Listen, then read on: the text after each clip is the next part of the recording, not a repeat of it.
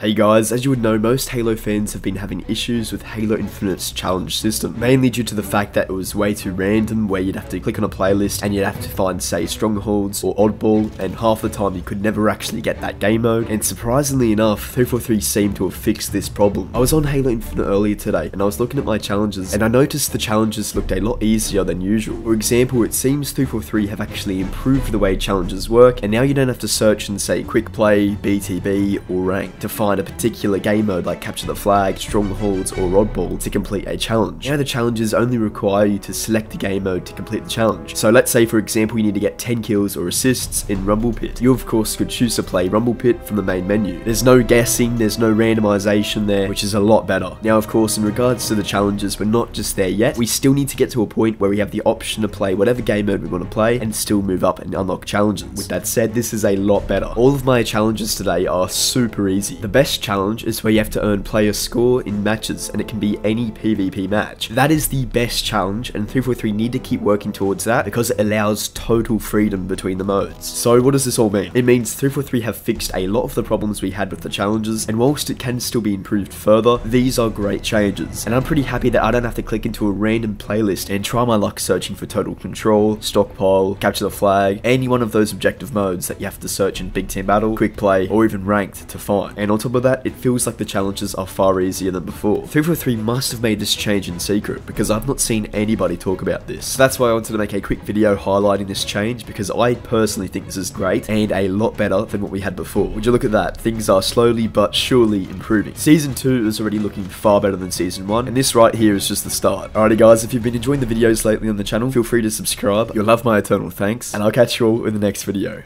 Have a good one.